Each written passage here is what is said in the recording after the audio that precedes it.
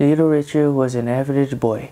He was an average boy with a normal personality and a normal teenage life.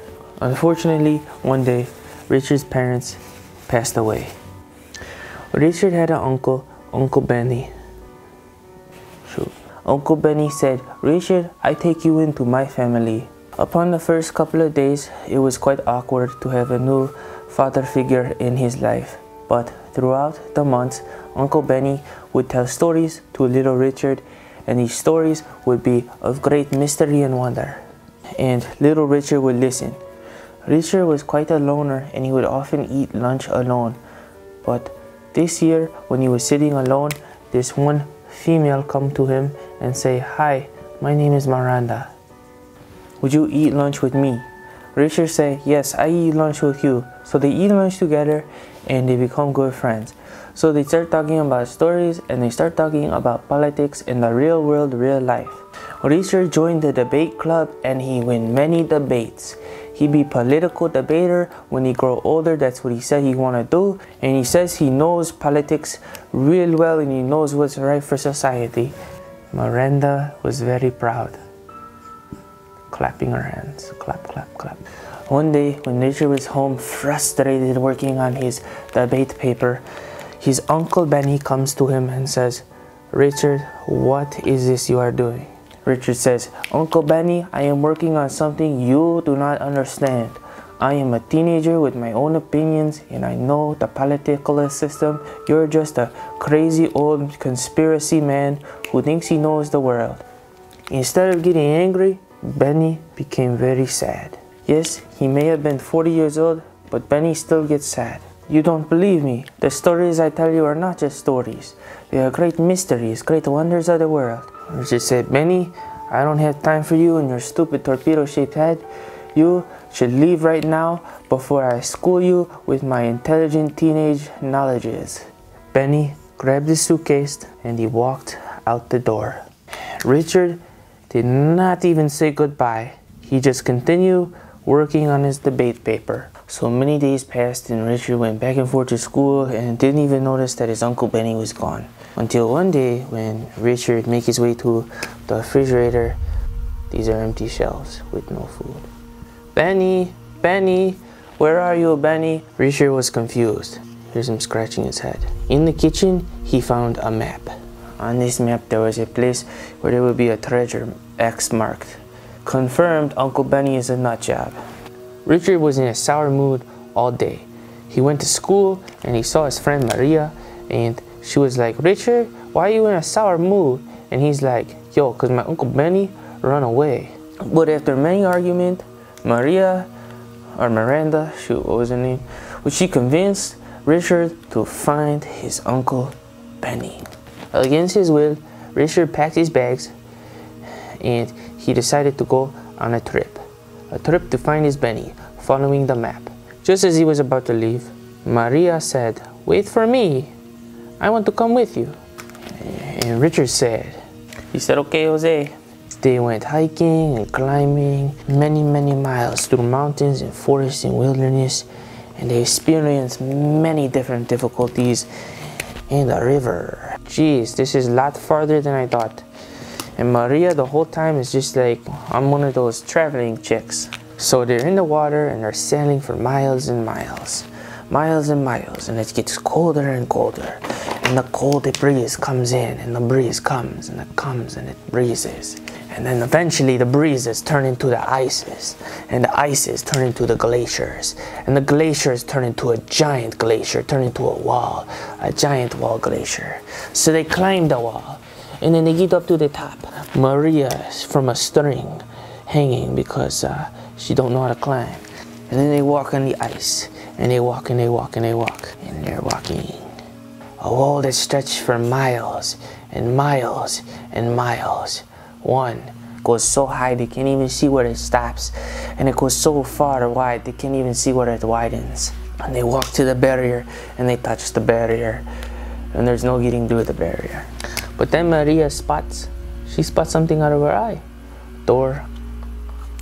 Let's open the door. When they get to the door, a booga booga booga, a jester pops out of nowhere and says, Howdy, my citizens. Why do you seek knowledge and knowledge? Richard says, listen, Mr. Jester, I am just looking for my uncle. And Maria says, Richard, there's a jester. And the jester says, listen, I may let you in the door, but I must let you know on the other side of the door contains knowledge that'll blow your mind. Richard says, I don't care, I just want to find my uncle and go home and eat a snack. And Maria says, maybe we shouldn't do this anymore.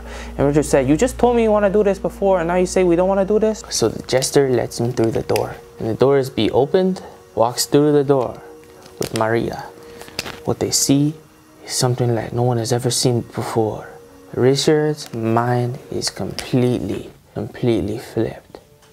It is a wonderful place of many green lands and many rivers and many life and pretty beautiful birds and giant creatures and little jungle jesters. They say, hey, we love you, welcome, we love you, welcome, welcome. But Richard says, wow, my uncle was right all along.